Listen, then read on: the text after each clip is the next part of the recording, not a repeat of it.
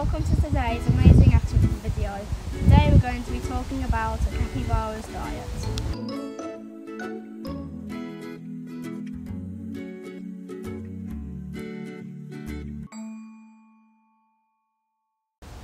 Capybaras are herbivores, meaning they love to eat plants. Character and center, they eat lots of fruit and veg. Like carrots, broccoli, peppers and sweet potato. Capybaras have two front teeth that never stop growing. They gnaw their teeth on plant materials like bark to keep them short. Our capybaras love their food and can eat 2.5 kilos a day. Especially Fred, he still has a lot of growing to do. They have stinky poop which we rangers hate to clean.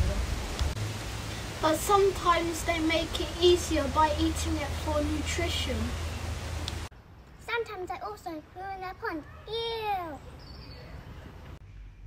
That's all for today, Ark fans. Thanks for watching. Don't forget to like and subscribe. Bye!